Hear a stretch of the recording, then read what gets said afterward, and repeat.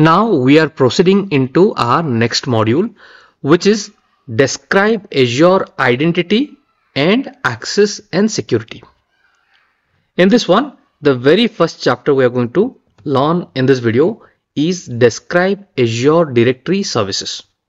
I am going to show you the digestive content that you can understand from a slide. So let's understand what is this Azure Directory Services. So this is known as Microsoft Entra ID. The directory service in Azure is called Microsoft Entra ID. I have logged into portal.azure.com, and once you log in, if you hit on resources here, all services, when you hit on, you would be able to see something called Microsoft Entra ID. This is what we are going to learn. Now let's understand what is this Entra ID is all about. It is similar to Active Directory. You might have heard about this term Active Directory, or some of you might have already worked on Active Directory. So this is exactly or similar to Active Directory, formerly known as Azure Active Directory. This Active Directory is on the cloud. The Active Directory that we have used is on the Windows Server. This is on the cloud. So this is known as Microsoft Entra ID.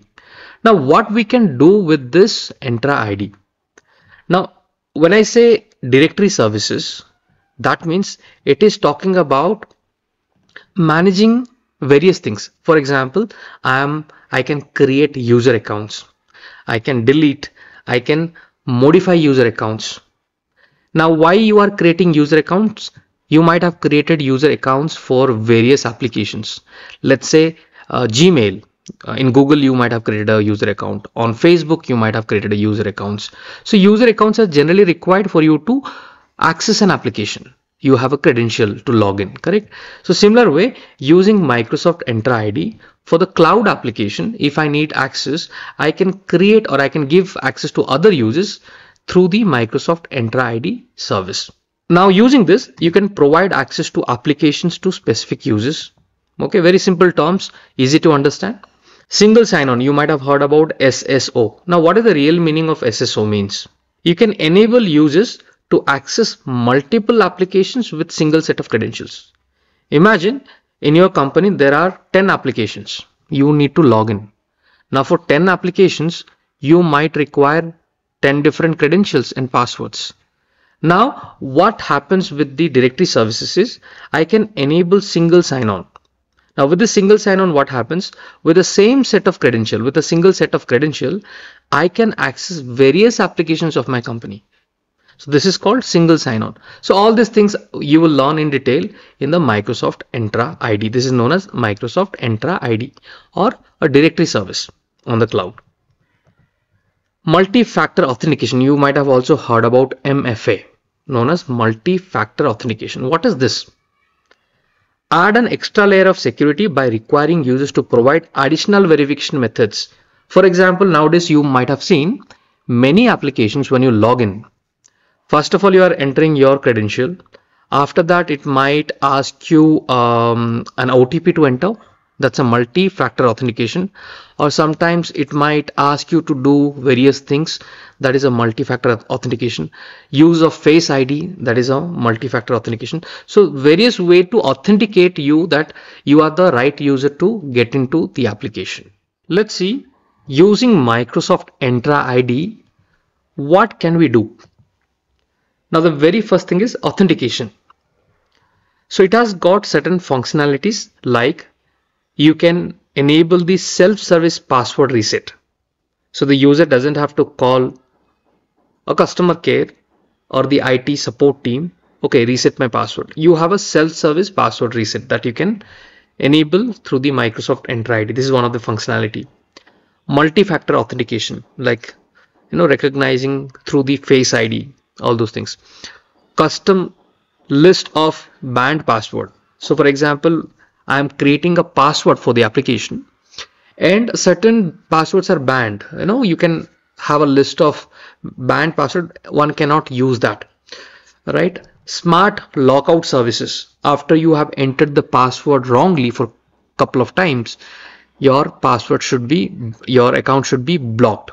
So those kind of services you can enable. Next is single sign-on. we have briefly heard about single sign-on. So single sign-on means what? It will remember one username and password. And with that one username and password, I can access multiple applications. Now, how that helps? Imagine your company has got 10 applications. Now, for 10 applications, if I'm having 10 different passwords, one thing, it bothers the user. He might keep the same password, but again, it bothers the user. The other thing is, when a user leaves the company, that time I have to remove his access by going to 10 different applications.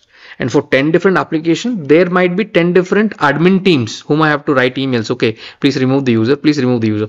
So now you can understand, when you have a single sign-on enabled, if I delete that user at one place, his access is omitted from all of the application that is there for the organization. So that kind of a help you get through the Microsoft Entra ID. Application management. Now here there is something called application proxy. So what is this application proxy? Now this application is a cloud application, for example, and you would like to access that application. Now many times, because the applications are confidential and specifically made for a company or an organization, only the employees of that organization should access it. So many times you might have seen, you might have to use a VPN.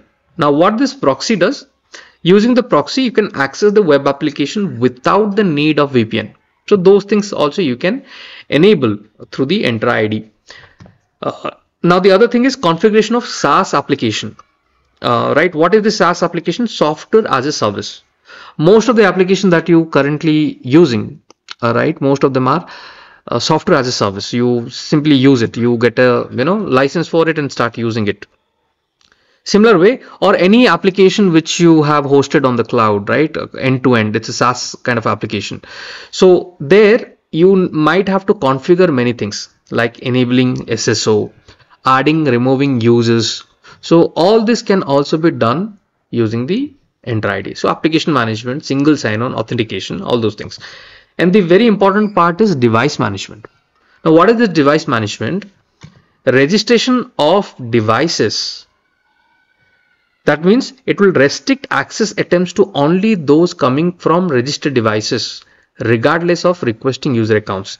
Let's say someone has got to know your username and password, and he's trying to access the application. Let's say, imagine a bank application.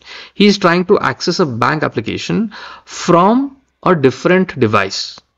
Now what happens when a device is registered?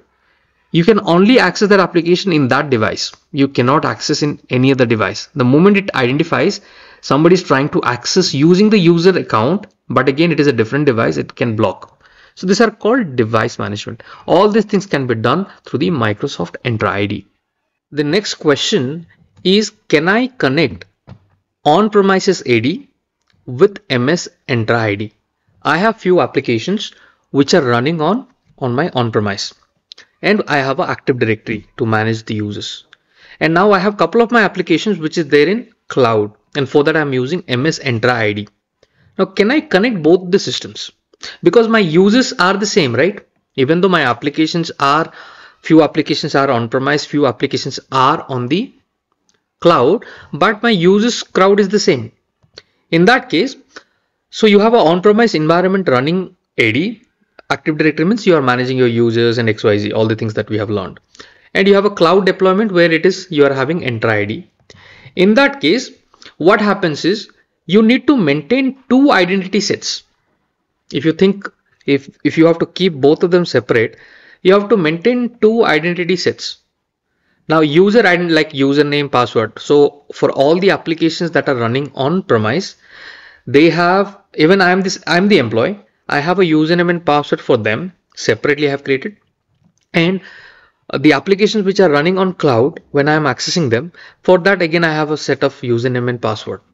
Now imagine 5 application on premise, 5 application on Entra ID. Now you can imagine there's a trouble, right? Now what is the solution for it? The solution is Microsoft Entra Connect. What is it? Microsoft Entra Connect. Using Microsoft Entra Connect, you can connect the on-premise Active Directory Active Directory means you are managing your users there. You are creating new users, removing the people who left. Similar way, Entra IDs on the cloud. Using the Microsoft Entra Connect, you can connect the on-premise Active Directory with the Entra ID. Entra ID means it's the same Active Directory only on the cloud. That's it. So what is the solution for that? Microsoft Entra Connect. Entra Connect synchronizes changes between both the identity services. So for example, someone has created a user account here in this on-premise, that get flown to the Entra ID on the cloud. If you create it there, that gets flowed here. Somebody changed the password here, that goes to the Entra ID. So it has the synchronization that happens. The benefit is that once you have connected your on-premise Active Directory with the cloud Entra ID, you can use all the features, the functionality of Entra ID, for example, single sign-on, multi-factor authentication, self-service password reset. All these are features of the cloud Entra ID.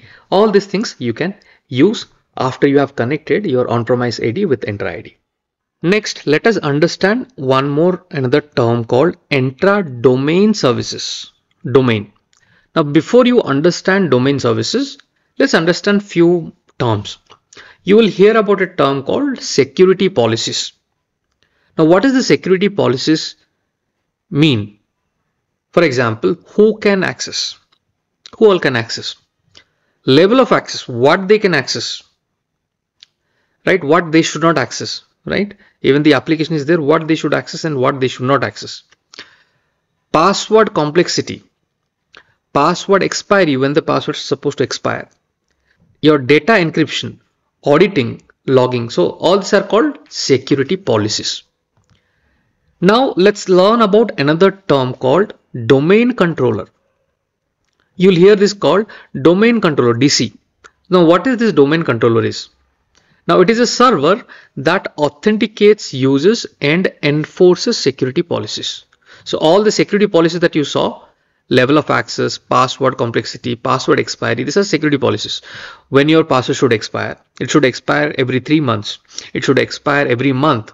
So all that you set as a security policy for your company. So to enforce the security policies to all the users that are there in my company, so you need a domain controller. Okay, and when you log in, it checks all those things, right?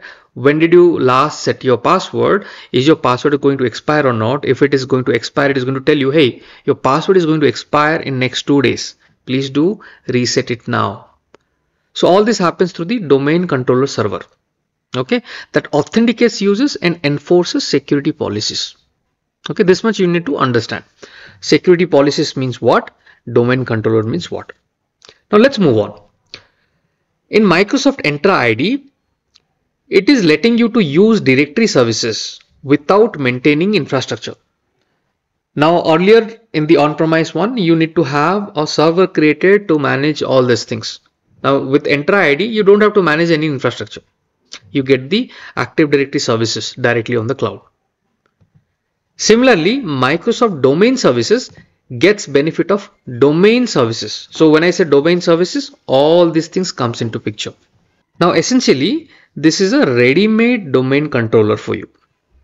It's a server that, so domain controller means you need to think of this, okay? It's a server that authenticates users and enforces security policies. So it's a ready-made domain controller. It's a server that authenticates users and enforces security policies. Now let's understand a little more in detail. So Microsoft Entra Domain Services is in simple terms what it means.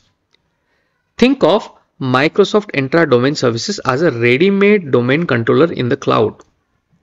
It lets your application and virtual machines use Active Directory features like user authentication, group policies, secure access without needing to set up or manage traditional servers. It will give you that services without you having your own servers. Now how it works? You can create a domain. So when you enable Microsoft Entra Domain Services, it automatically sets up a domain name like your company.com. Domain means what? Your company has a domain, right? Every company. So mycompany.com. So this is a domain. You can create a domain and deploys 2 secure servers in Azure to manage it. Okay, there will be two secure servers, so that one fails, the other one is working. So two secure servers are by default created in Azure to manage it. No maintenance needed. Azure takes care of updates, backups, security, so you don't have to worry about managing these domain controllers. Sync user information. It copies one-way sync user accounts and group details that are present in the Microsoft Entra ID. Okay, previously it was known as Azure ID, Azure Active Directory. Now it is known as Microsoft Entra ID. So it syncs all this information. So employees can log in with the same credential that they already use. Works like traditional AD. Application and VM in Azure can domain join group policies for your information purpose. All these things can be done through the Microsoft Entra Domain Services.